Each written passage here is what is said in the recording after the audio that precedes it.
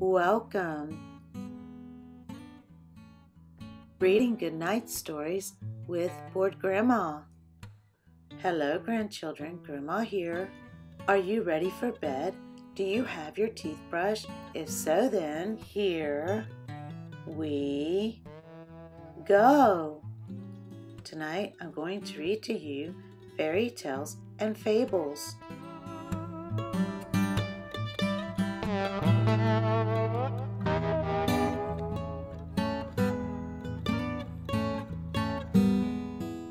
The Country Mouse and the City Mouse. Once there was a little country mouse who lived in the corner of a farmer's field.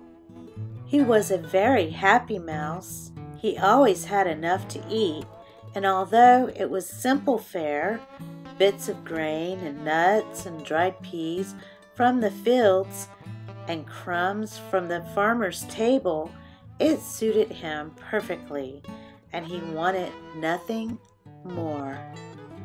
One day, the little country mouse invited a city mouse to come and spend a few days with him. The country air and the peace and quiet will do you a world of good, cousin, he said. So, in due time, the city mouse arrived.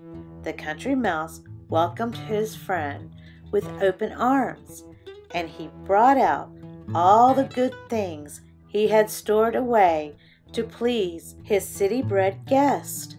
But the city mouse turned up his nose in scorn at such simple food. "My poor cousin," he cried, "is this all you have to eat? You really must come home with me and see how I live. Believe me, country life cannot compare with life in the city." So the little country mouse finally agreed to go home with the city mouse to see for himself how his cousin lived.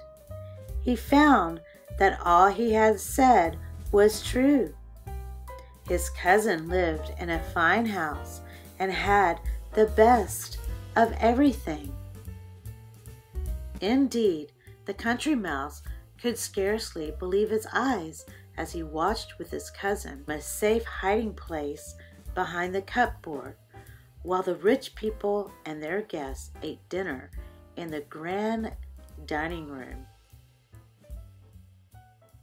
When the people had finished eating and departed, the city mouse whispered, "Now is our chance, come on!" And he led the way from the floor to a chair, and from there to the table. Now it was the city mouse's turn to play host. He ran to and fro, taking care of his guests' wants. He pressed dish after dish upon him as if he were waiting on a king. The country mouse was very impressed and thanked his cousin for everything. But just as they were about to nibble the cake, the door flew open and a large house cat burst into the room. The two friends just managed to jump from the table and run for their lives into a hole in the wall. At last, when all was still again, the city mouse ventured back into the room. "The danger is past," he said. "We can go back to our feast." The country mouse shook his head. "No, thank you," he said. "I'm going back to my home in the country as fast as I can. This city life may be fine for you, but I'd rather eat my crust of bread in peace and quiet than live like a king in the midst of such awful dangers."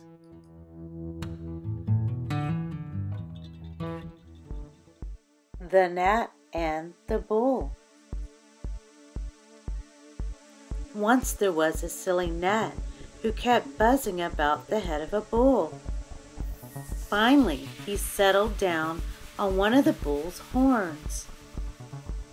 "Pardon me, Mr. Bull," he said, if I am disturbing you. If you find my weight a burden to you, just say so. I will be off in a moment." "Do not give it another thought," replied the bull. "It is all the same to me whether you go or stay. To tell you the truth, I did not even know you were there." As the gnat, his feelings hurt, flew away, the bull shook his head. "It takes a small mind," he said, "to be so conceited." The golden eggs. One day, a farmer went to the nest of his goose to see if she had laid an egg. To his surprise, he found, instead of an ordinary goose egg, an egg of solid gold. "What a fine goose!" he cried. "I can sell this egg for a great deal of money." Every morning after that, the farmer found another golden egg in the nest. Every day he sold the golden egg. He was slowly growing rich. But as the farmer grew rich, he grew greedy.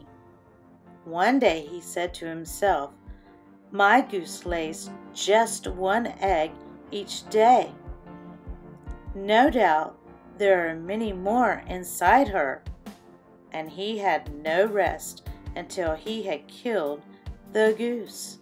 "Oh me, oh my," said the farmer. "Why was I so greedy? Now I shall be poor again. I have killed the goose that laid the golden eggs." Please like and subscribe.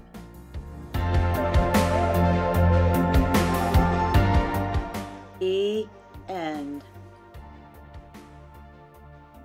Now off to dreamland you go.